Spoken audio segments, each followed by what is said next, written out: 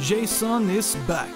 It's time to play a new Blaster Master game created by Inti Creates. In this review, I found out about how the game works and if it is worth buying. Please subscribe to my channel so you do not miss future reviews and other content. Even if the game is brand new, you should be aware that this is a game with a strong retro feel. It's as if the game would work great for the old NES system. Although the game is relatively large and extensive, it is clear in which direction the developers have looked. It is part of a trilogy and feels like a natural part of the Blaster Master universe, and there are many similarities to the Blaster Master that was released in 1988. And with that said, you know what you're getting. In terms of gameplay, much is the same. You drive around in your battle tank and shoot down various enemies until you have to jump out and go through a maze and eventually kill a boss. Despite the fact that it has been almost 35 years since the first Blaster Master game was released, it is still quite fun to see what Inti Creates has come up with. The story is about Jason, Eve and Fred the Frog, who are on the planet Sophia. On the planet, they are attacked by an army that causes the three to split up and Jason is imprisoned. Then chaos ensues and Jason manages to escape, but without his friends. His mission is to find Eve and Fred and try to find out what is going on. Just like in Metroid to Super Nintendo, you can now jump from wall to wall. Maybe not so innovative, but if you now have a jumping car, why not be able to jump from walls as well? What bothers me is every time you happen to jump into a wall instead of jumping over it, then the tank slowly slides down to the ground. Quite annoying. Otherwise, the car works as it usually does in Blaster Master games. Jump, shoot, use cool sub-weapons and so on. Not very many new technologies. You will probably recognize some things from the older games. If you get bored, you can always jump a little trampoline. It's always entertaining, right? Many enemies in the game are familiar. I have no idea what they are called, but you have this guy, and this guy, and this guy, and this guy, and oh, creepy clones. Not seen this one before. Quite easy to blow up, but I have always found clones unpleasant.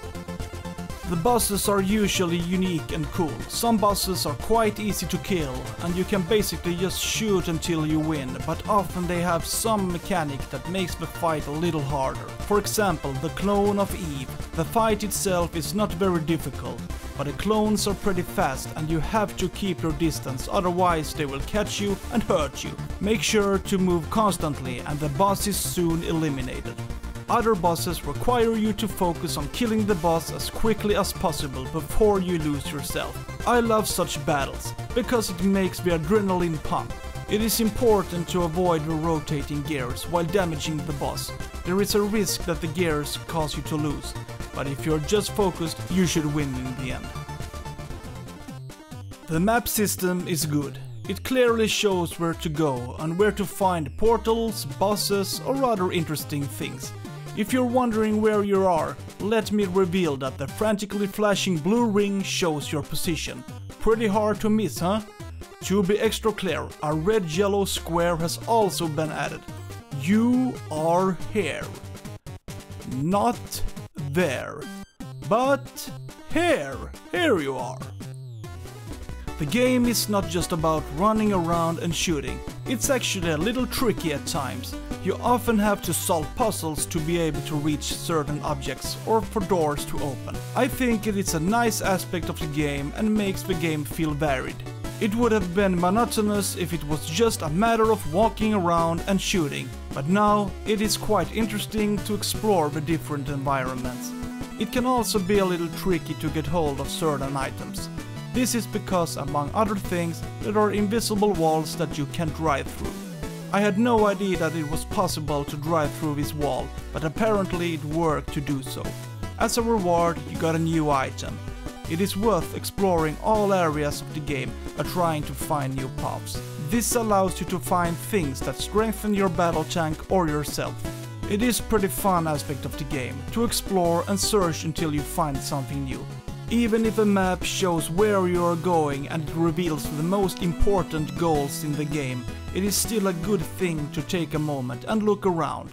maybe you find something useful where you think you will not find anything.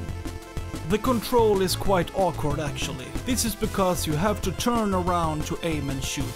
You do not use the right stick at all, which could have been a good idea to be able to do.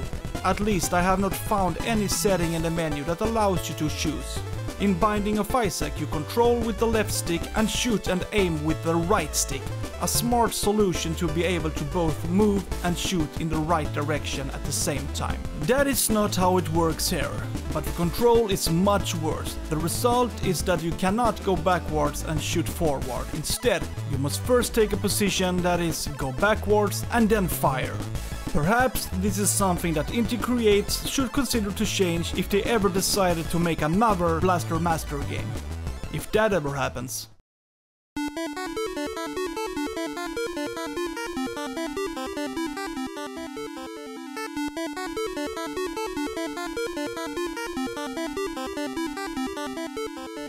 I think Blaster Master 03 is a fun game with a simple and entertaining game idea. It is quite interesting to visit parallel worlds and see how the story develops.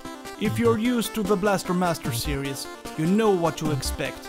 There are few surprises that turn everything upside down and revolutionize, but the game is what it is and delivers what one expects from these types of games. Another perfectly okay game for the Nintendo Switch. If you're interested, the game costs $15 in the Nintendo eShop. Have fun!